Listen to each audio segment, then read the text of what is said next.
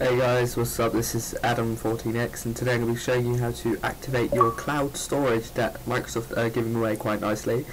You get 511 megabytes for free.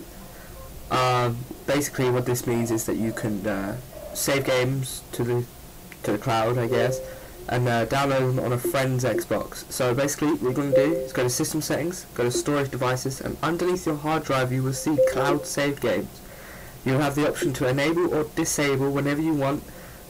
So I'm going to go ahead and click enable, and it will just load it up for a second. It'll enable your account with cloud, and there it is. As you can see, 511 megabytes.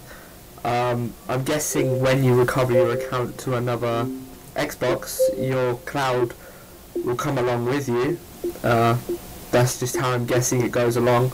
But I guess this is quite useful if you just want to chill out with your save game with someone else, like something that you've done, you want to share it.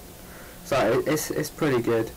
So I hope this helped out. I know a lot of you didn't know how to get it working. So yeah, see you guys later. Please remember to subscribe.